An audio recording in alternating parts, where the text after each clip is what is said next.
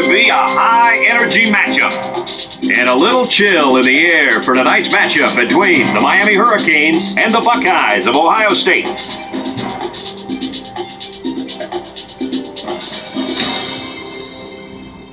And here come the Buckeyes.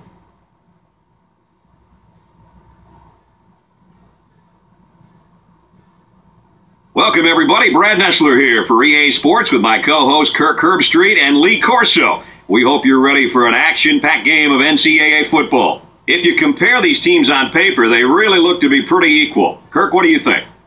You're right, and that's why I think individual performances will be the difference. Miami has been a little suspect at times this year against the run, and the challenge for them will be to slow down this running attack and this running back. And I'm going to tell you something. I don't think they have the personnel to do it. I can tell you one thing I know about this game. Miami has a good defense, but I think as good as their defense is, they will have a hard time defending this kind of running attack. I think they'll play well, but not well enough, sweetheart, to win this ball game. We're hoping for a great game. Guys, let's get down on the field. The team captains are ready for the coin toss.